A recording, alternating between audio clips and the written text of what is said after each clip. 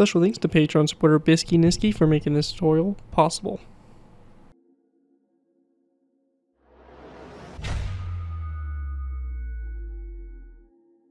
Hello ladies and gentlemen, ZPro here bringing you another Minecraft World War II vehicle tutorial. In this tutorial we'll be going ahead and building the L1500s LLG. This vehicle here is a modified Mercedes L1500 series vehicle back in the 1940s to be used as a fire truck. This here was used by the German military during World War II, and really there isn't a whole lot of information really regarding it. Tried finding some stuff about it here and there, but really there isn't too much in regards to it. There are some reference pictures here and there for it, but it's a pretty cool vehicle, kind of an interesting, unique one, and something that we don't really have on the channel is any kind of World War II military era fire trucks. And this is what this is right here. So kind of a cool vehicle. Should be a fun build to add in, especially if you have any German airfields or just any kind of German bases or anything like that where you think a fire engine makes a little bit of sense. But yeah, pretty cool build, pretty interesting, and I want to go and give a special thanks to Patreon supporter Bisky Nisky for making this tutorial possible. If you guys are interested in supporting the channel where you guys already do, feel free to check my Patreon page. Link is always in my video descriptions, where you can go ahead and pledge a small amount to the channel every month, and in doing so earn a vehicle request you're choosing. Really helps support the work I do on my channel and is obviously greatly appreciated. So again, feel free to check it out. Link is always in my video descriptions. However, with that, let's go ahead and take a look here at this vehicle. So starting off with, we have obviously the main truck unit itself, 4-door unit. It's got a ladder mounted on top, seems to be pretty standard with this vehicle. The little blue emergency lights, it had like a weird little spotlight right there, and then obviously the front here, headlights, all that stuff. It is a pretty good sized truck, some doors here for gear, all that stuff, and it's got this little trailer in the back here. I couldn't really figure out what this trailer was for. Might be like a little water container or transport trailer, or could be for supplies. Not really 100% sure. Looking at pictures and stuff, I really couldn't figure it out. Maybe a generator for the pumping mechanism, who knows. But yeah, so that's this little trailer here that it tows behind. So overall, pretty cool little vehicle. Should be a fun one to add to your bases and all that stuff. And without further ado, let's go ahead and move into the tutorial by beginning with our first layer. Alright guys, going ahead and moved into our first layer here, and we go ahead and start with layer 1. For layer 1, to go ahead and get started with here, we're going to place down 2 polished black stone stairs back to back to each other like so. And we want to go ahead and then go back from those stairs, 1, 2, 3, 4, 5 iron trap doors, and we're going to then place down another set of 2 polished black stone stairs back to back like so. After that, we're going to then place down an end rod coming off this stair here, stone brick top slab, and another end rod. We're going to do the same thing here, end rod, stone brick top slab, end rod. After we have that done, we're going to then place down a polished black stone upside down stair on both sides, or sorry, polished black stone upside down stairs back to back, like that on both sides like we did on the other side there. And we're just going to place down a row of 5 iron trapdoors across in between them, like that, to fill that space in. Once we get done with that, we want to go ahead and then skip a space, or skip 2 spaces back from that stone brick top slab, so 1, 2. In this section here, we're going to place down a stone brick top slab. To the sides of that top slab, we're going to place down a dark oak wood fence gate to both sides and open it up toward the rear. Coming off those fence gates, we're going to place down a dark oak wood sign to both sides like so. And we also want to place down a iron trap door coming off this stone brick top slab, followed by an end rod coming off these fence gates here to both sides like that. After we have that all done, we then want to go ahead and skip a total of 2 spaces again, so 1, 2, and we're going to go ahead and then place down a stone brick top slab here. After that, we want to go ahead and take our stone top slabs. We're going to place down a row of 3 of stone top slabs across, followed by a stone top slab in the center, a block of coal to both sides, and then another row of 3 of stone top slabs going all the way across there. Once we get to this point, we're going to go and get some banners. So this banner here is a light gray banner with a black border and then a black line through the very center of the banner. We're going to be taking these banners here and placing on both sides here of those blocks of coal to go ahead and kind of make the wheels look a little bit nicer. After we have that done, on the very back here, we do actually want to replace the center top slab here with a stone brick top slab. We're going to then grab ourselves item frames, white beds, and also a red concrete block. And for this, we're going to be going ahead and placing down an item frame, or 2 item frames across here, a white bed in the middle item frame, turned sideways, and then a red concrete block over here to the item frame to the left. If you're on Java, we can also take dark liquid signs and place them down on the sides here of those slabs as well to kind of create a cool look there for the back. If you're on Bedrock, you're not able to do this feature, and if that's the case, just go ahead and do the item frames and not the signs. Anyways, that right there is going to finish off layer 1 for us. Taking a look at it from above, this is what we should have here for this layer once you have that complete. Anyways, that right there is going to do it for layer number 1 for the build, and with that, let's go ahead and move into our next layer, layer number 2. Alright guys, going ahead and moving into our next layer, we have layer number 2. For layer 2, to go ahead and get started here, we're going to go to each one of these polished black stone stairs here, and we're just going to place down 2 stairs basically on top of these, back to back like so. After that, we then want to go ahead and take our stone full blocks. We're going to place down our row 3 across these stairs here in the front, and we're going to place down a stone block coming off the middle one like so. We then want to place down an air brick stair to both sides of this stone block, and then a second air brick stair coming off that block out to the sides there on both sides.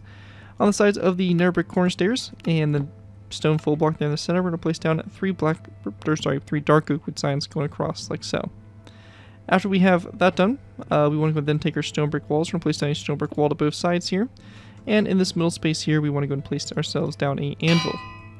We're going to do the same thing on top of this stone brick top slab here, an anvil and a stone brick wall to both sides. And we then want to go and connect our stone brick walls together by going ahead and building toward the front like so.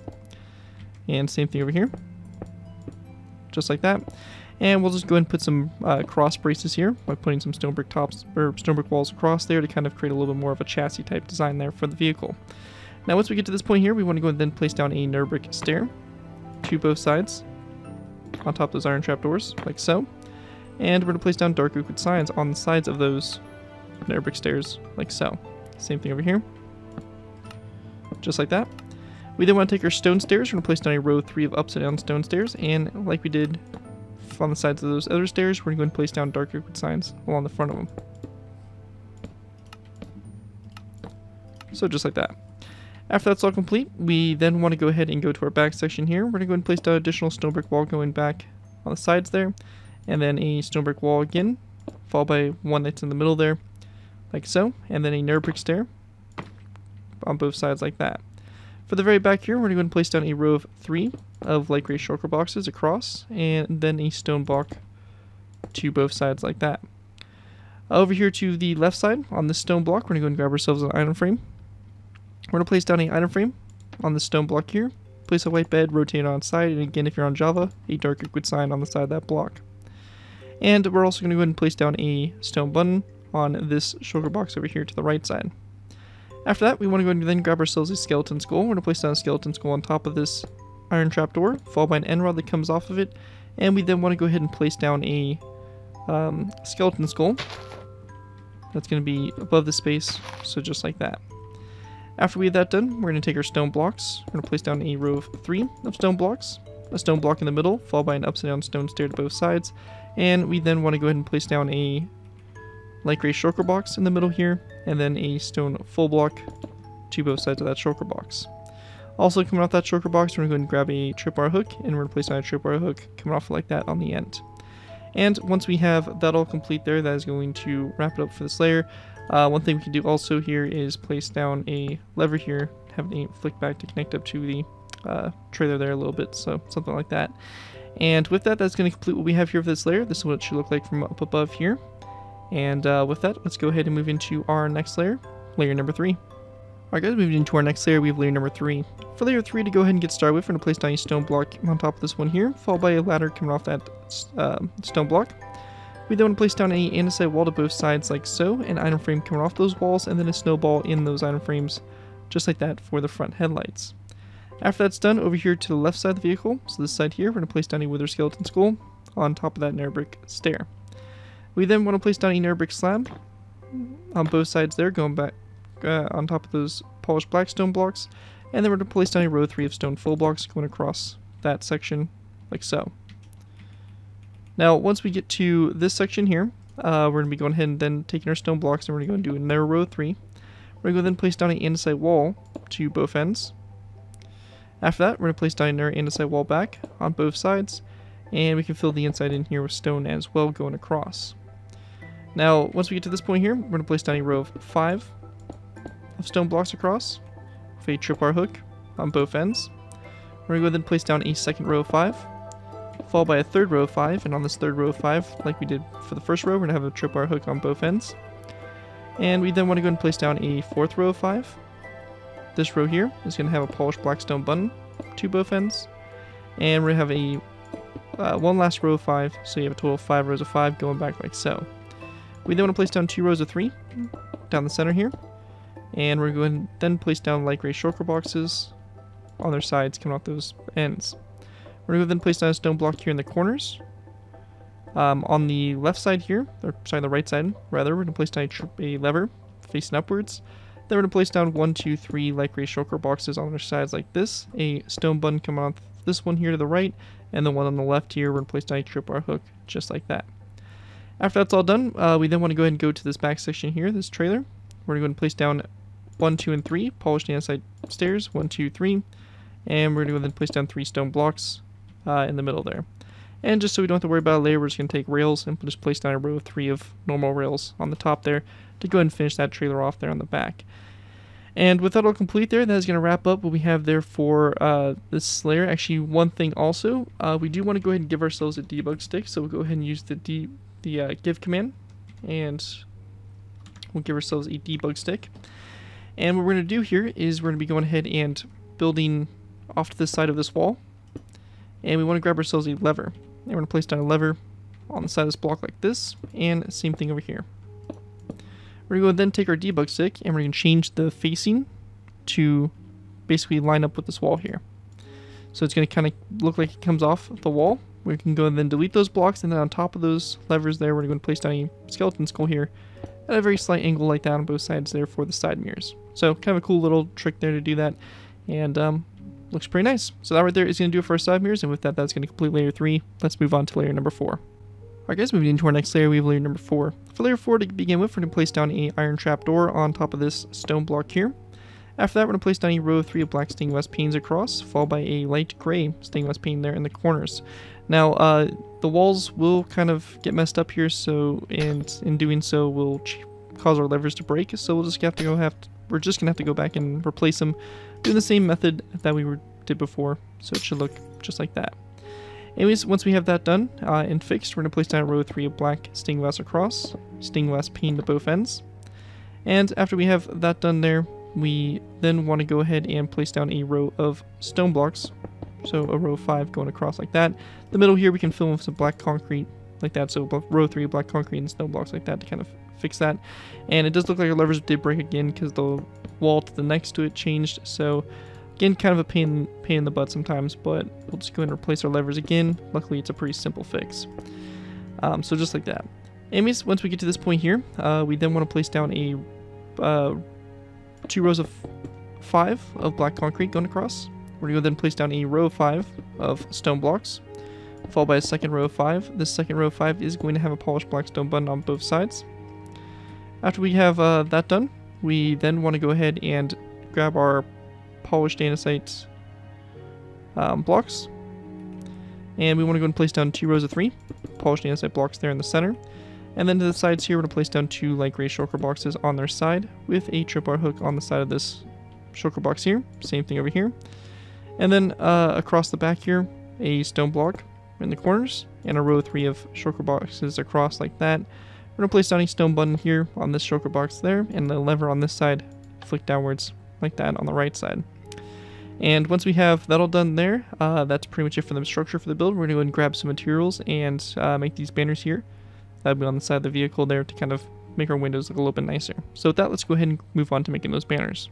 Alright guys, so to make these banners pretty simple, we're just going to need a loom, 2 black banners, and 4 light gray dye. We're going to go into our loom, place our black banners in our light gray dye. We're going to go in for our first banner here, do the line vertically on the left side of light gray dye, and then we're going to go and do the line on the right side vertically for the second banner. Each one of these banners we're going to place back into our loom, and we're going to split it in half with the light gray being on the bottom.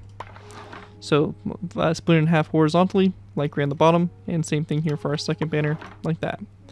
We get these 2 banners here, and on the black concrete blocks here, we're going to go ahead and place the 2 banners like that, so that the black is toward each other. And then right here for this front section, we're going to go ahead and place down this banner here, so the black is kind of toward that window there to kind of help expand the window slightly. And we're just going to do the same thing over here on this side with our banners. So you should get a design that looks like this here for both sides of the truck. Anyways, that right there is going to complete layer number 4 for the build, and with that we're going to go and move into our final layers, which are going to consist of layers 5 and 6. Alright guys, going ahead and moving into layers 5 through 6. For these layers here, to go ahead and get started with here, we're going to take our daylight detectors and we're going to place down a row of 3 across those black stained glass blocks, and we're going to change these to the night mode. We then want to place down an item frame coming off these two shulker boxes like so. We're going to place down blue concrete in those shulker boxes, and again, if you are on Java, we can place a dark liquid sign over them like that for the flashing lights there. We then want to go ahead and go to the side here on top of this glass pane. We're going to place down a fence gate, open it toward the front. We're going to go ahead and then place down an item frame and then a snowball in the item frame like that for a spotlight on the vehicle. After we have that done, we want to go and then place down a stone slab. So if I can get a stone slab, which will be over here, we're going to place down a stone slab here in the middle, followed by another brick fence post to both sides of it. And I did break my light here, so let me go and just fix this real quick. So just like that. And we want to go and then take a skeleton skull, and we're going to place down a skeleton skull here at a slight angle, so something like this on both sides there of the vehicle. After that, we're going to place down another row of 3 stone slabs across, a daylight detector to both sides, again turned to night mode, and we're going to go ahead and repeat the same pattern a total of 2 more times. So 2 more rows of 3 of stone, and our daylight detectors here on the sides, and turn to night mode. We're going to go then place down a stone block in the center, another brick fence post to both sides, daylight detector turned to night mode on both sides. We then want to go ahead and grab some polished black stone slabs. We're going to place down a 2x2 square in this section here, followed by a skeleton skull on top of the 2 corner stone blocks, and then we're going to place down 2 end rods going forward from those skulls, like that, connecting up to those daylight detectors. We're going to go then place down another brick fence post on both sides of those shulker boxes, and then an end rod in between those fence posts like so. Once that's done, go ahead and move it into our ladder here. We're going to place down a stone brick slab on top of each one of these nether brick walls, or nether brick fence posts I should say. And we then want to go ahead and basically go and start on the back here. We're going to place down 2 oak wood slabs going back, then fill in the space between these stone brick slabs here with a row of 2 of oak wood slabs, and then we're going to fill the space in with a row of 3. And then going forward here, we're going to fill the space in, or we're going to go and extend 3 out from those last stone brick slabs. After that's all done, we just want to go and very simply take our end rods and just fill in the space here in the middle between the slabs all the way going toward the front with our end rods like that to go and make the ladder. On the sides here, we're going to go ahead and grab some item frames, some white beds, and some oak wood signs. We're going to place down 1, 2, 3 item frames on the side there, put white beds in those item frames, rotate them on their side, and we're going to go then place down oak wood signs on the side here like that to go ahead and create that design, and same thing over here. So our white beds. And again, if we're on Java, we're going to add the oak wood signs to the side here as well. And let me fix that bed. And once we have that all done there, that's going to pretty much wrap up my design here for the L1500s LLG fire engine used by Germany during World War II. Hopefully you guys do enjoy this build and are able to put it to good use. It's a bit of a unique build and something a little bit different. So hopefully it does serve your worlds pretty well. And with that, if you do end up using the design, I do ask that you guys give me proper credit for it. This can be anything from a sign of the build, link to my channel, or this video, if this does appear on any social media sites, just as long as you guys give me credit for your free for a project you guys are working on.